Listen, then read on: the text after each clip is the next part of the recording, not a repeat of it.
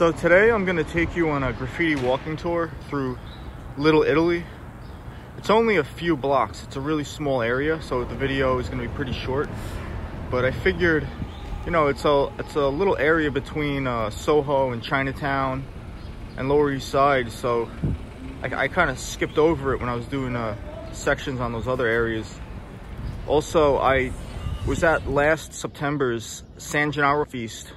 The San Gennaro Feast is an Italian festival. It's a street festival where all the vendors are selling like Zeppelis and fried Oreos and sausage and pepper heroes, and a lot of people come out for it. It's like a week long.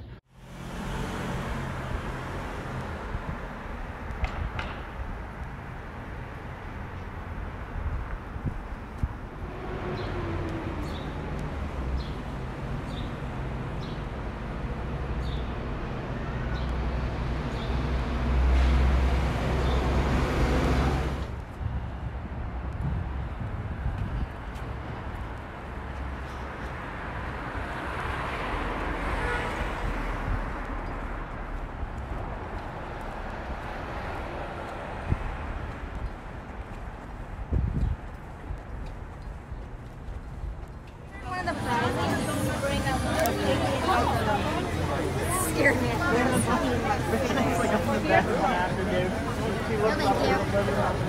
It's not a grip on to each other. They're helpful. I used to have iguanas. Oh, that one's really cute. That's the one that we had that was called something. I don't really remember. Oh my god.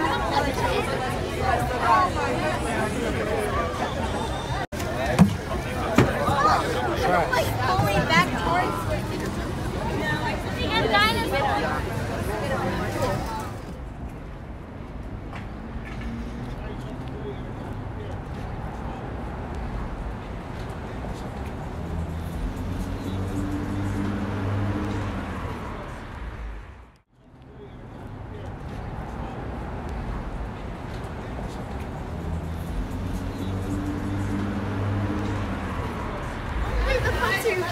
Come on, guys, who's next? Who's refill?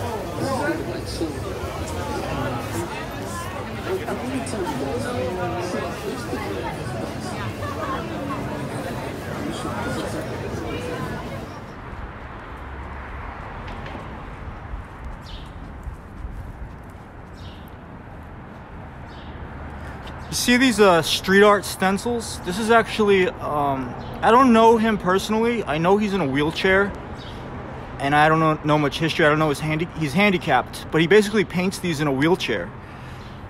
And yeah, I mean, I was not expecting to do this tour today, so I didn't do any previous research. I'm just doing this on the fly because I was headed somewhere, and then I kind of squashed that idea.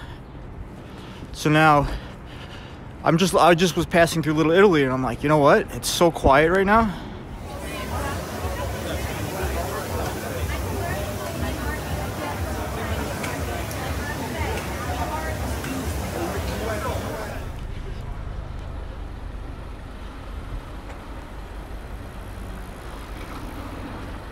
This is a Tristan Eaton mural. Tristan Eaton, he's been around a long time.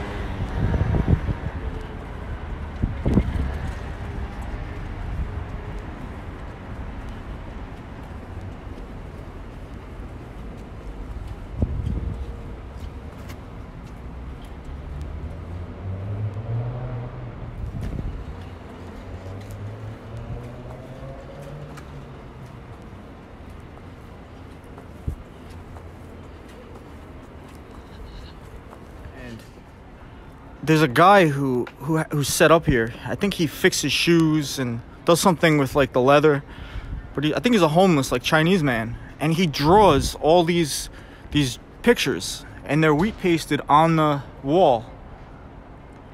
I think because you know what, I saw him drawing one time. He was sitting there drawing on a piece of paper, and I was like asking him if I could buy one, and he didn't speak a word of English. He didn't know what I was talking about. But what's really crazy is, I mean, yeah, I don't think he's doing these to sell them. I just think that he likes to draw, and he's just hanging stuff on the wall. This is really amazing, this with the panda bears. I mean, this is what he sees. This is what he knows. He knows the pandas. Like, he's probably drawing these from memory. This is hilarious.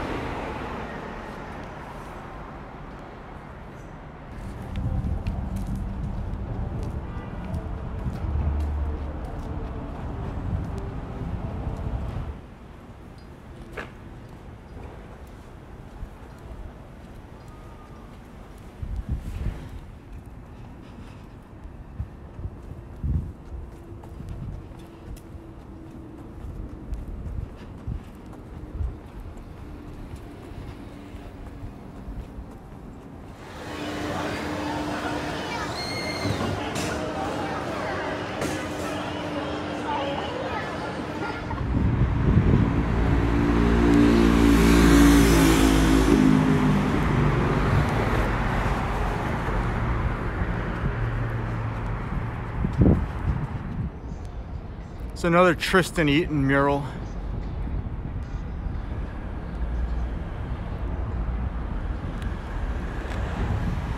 This is really crazy to see. It's a wise outline in a Faux 501. It's pretty old.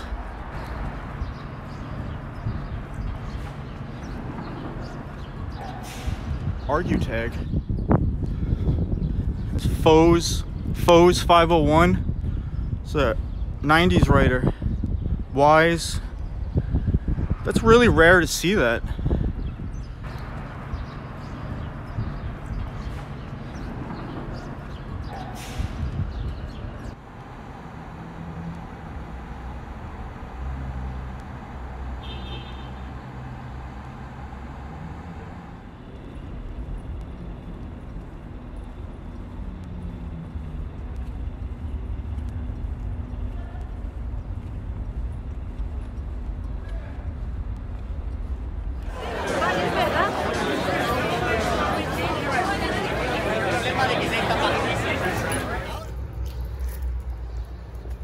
So this is 190 Bowery. 190 Bowery is probably one of the most iconic buildings downtown.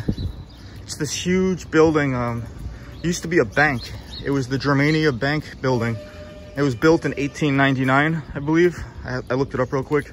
And it was sold to a photographer named J. Mizell in 1966. And he sold the building in 2015 for something like $50 million. But Supreme is here now, the famous skate shop. And before Supreme, it was when J.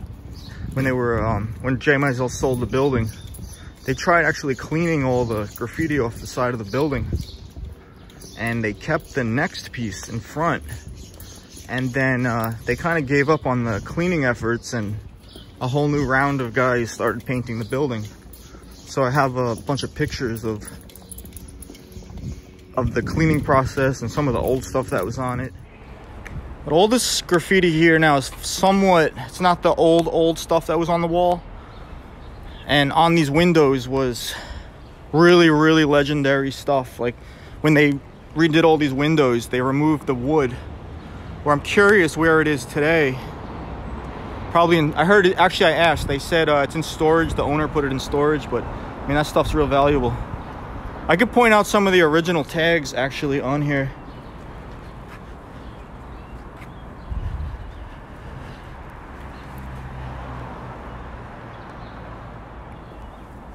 It's cool to see. This is some newer stuff.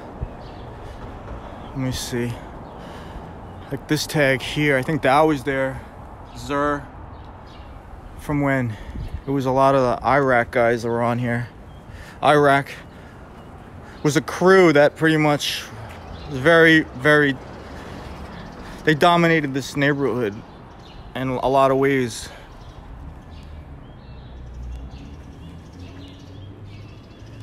I'll show you.